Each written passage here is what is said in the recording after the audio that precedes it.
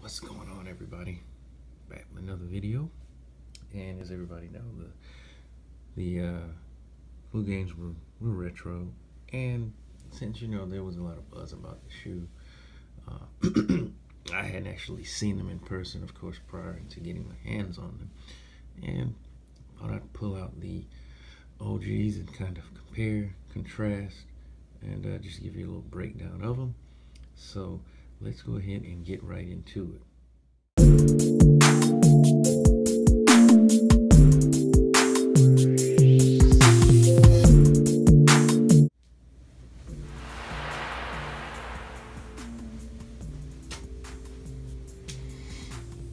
Okay, so we're going to start with the boxes.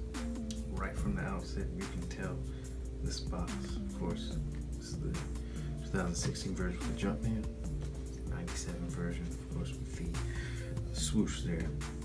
But right from the top, you can see there's a clear difference in terms of the size. This box is way bigger than this one. Now, differences here. Of course, they did. See, this is one of the boxes that was reminiscent of the older style here, with both the brown, black, and the red, or the reddish orange color scheme. Here, there's similar to this one here. Now, whereas this one here, as you can see, it's going to say "Just Do It" there on the side panel there. This one says Jordan. This one has Jumpman on the front and the back, whereas this one has Nike and the swoosh on both the front and the back. Now, this here says "Quality inspired by the greatest player ever," just as it says on the back heel tab here. And this one, this says is engineered and built to the exact specifications of championship athletes around the world. Okay, look at that there. Alright, and just one last, I'll let you get a different, let you see the width difference here. It should be even more apparent now. And then you can also see the differences in the box tabs as well, in both the font and the style there. So, the differences there. Let's get to the main event, what all 16 of you came here for, and that is the shoes. So let's go ahead, take these out. You can see here as I'm doing this, these are the originals are wrapped in, of course, the black wrapping paper here, the more plastic type paper, whereas this is more of a thin, butcher style paper here, and this is really just a buffer. There's just more paper stuffing inside, so not some cards or anything of that nature. So place that guy right there. All right. So what we'll do is we'll go ahead and get right into this and get this done. And from the outset, I'm gonna stack them up like this. Now, right, the first thing that jumped out to me was the height, both the height and the feel of the mud guard. Here, it's actually taller on the original. This one is a little thinner, and then it has a different feel to it. This just has more of a pebble type feel than this one, which is rather smooth. And is the midsole here, both here on the forefoot and overall.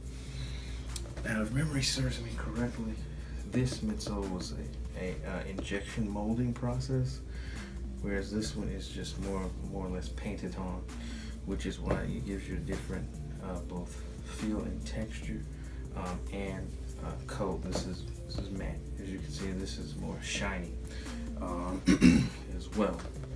Like I said, the Jumpman part, that's pretty much identical. I'm sorry. That part is pretty much identical, as you can see there. I think I wanted to touch on in terms of the overall, the leather on here Feels thicker. It feels like it's of a higher quality than this one, which is this is not bad, but of course it's not gonna be on this level. And even one of the things that stood out to me when I first took these out of the box was the actual stitching. It was indented more into the upper, so it gives it a more pronounced look with the sun rays and everything. Whereas this one, it sits more on top of the leather and not pushed down as much. You know, most people may not notice that, but that, being a shoe geek, I would notice that. To the back here, see, this is pretty much identical. Both of them say, I'm gonna come around here so you can see it. Yeah, you can see both of them say, of course, Jordan, quality inspired by the greatest ever. And so that's pretty much, a little closer here so you can see it. That's pretty much spot on. Both leading to the red block here with a black Jumpman in the negative space there. That's your 23 the back on both of them. So that's intact on both as well. Now, getting to the front here, and the Jumpman on the newer trim here, I'm trying to hold it up so hopefully you can tell, is a little bigger. This one's a little bigger than that of the 97 version. It's just a hair, and the leather at the top. Now this again could be an age thing. It's a bit more textured on this one as well. Now, and here was another thing that I did want to point out really quick. Now, if you'll notice, let me do it with this one. On the tongue of this one, you can tell here, I'm gonna spread this out. See, this is how the top of the tongue is folded over, and this is an invisible seam here that bonds it to the back of the tongue here. Very nice touch here. On this one, so you can see it wasn't done that way, so you can actually see right there the seam there. It's a small thing, but it's just one of those little touches that I did notice. Now the eyelets on both, they're both black. These are plastic, whereas that's more of a metallic material there. Both of them. The interior, this is both black, as is the sock liner. The Jumpman on those are no longer visible, so I do apologize for that. Now on this one, as you can see, it is also black. There's a red Jumpman there. And of course, on the back here, it's going to be different. That's the tab on this one. On this one, it's hard to get to. It's actually, hopefully I try to get it to where you can see it. If I can pull it out here without bending them too much, and I can't, but actually, yes I can. There it is. Hopefully it'll show up there. Let's see if I can. It actually sits right there inside on the medial side here. Now on the outsole, they are pretty much identical. Again, any difference in color is primarily just due to the originals here being 20 years old. Now, this one, they both have the same carbon fiber. This one, the original, is a bit darker than that one as well. Both have black Jumpman there, and there's your 23 tab on both of those guys there. And so those right there. So, and that's kind of a comparison there, but overall, I think for the most part, it is a fairly accurate representation of the shoe.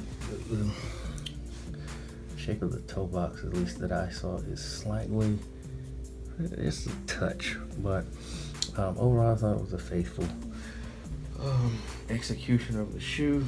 I knew it wasn't going to be quite the 97 quality, but still, nonetheless, very good. I was overall happy with it. Let me just go down here so you can kind of see that a little better. Zoom out there. So that's going to wrap up our comparison.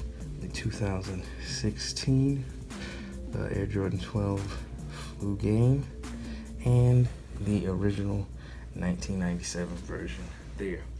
So I want to thank everybody for watching, everyone for subscribing. Tell a friend, all that good stuff. Back with more videos soon. Peace.